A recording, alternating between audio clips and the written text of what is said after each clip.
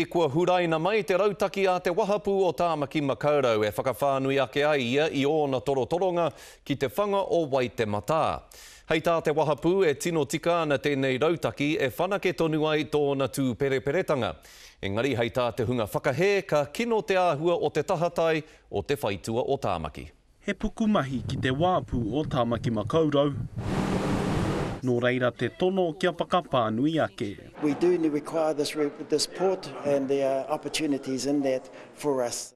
Ko tā te wāpu ki te kaunihira o Tāmaki Makaurau i te rangi nei, ka nui ke atu te mahi i te wāpu hei roto i nā toru te kautau e haere ake nei.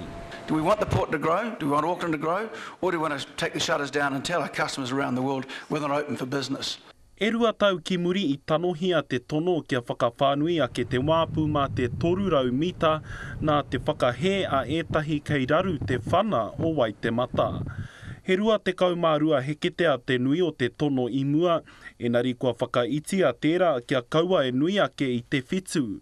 Ko tā te wāpu anō hoki ka whakahokia te aka o kāpene koki, kia ratai ko te huna utureti. There's enormous opportunity for us as an iwi to invest in this, what they call the powerhouse of the New Zealand economy.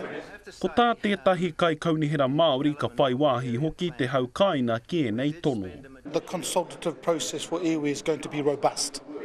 That's the best thing. It's going to be robust with our iwi, with Ngāti Whātua, with our mana whenua, and that's exactly what we need to do, especially around the ports. I tuku wai atu au ki te iwi o Ngāti Whātua o Ōrākei mō rātou whakaaro ki tēnei take, he oi kāre anō kia whakahoki kōrero mai. Rāpare tāwhai te karere.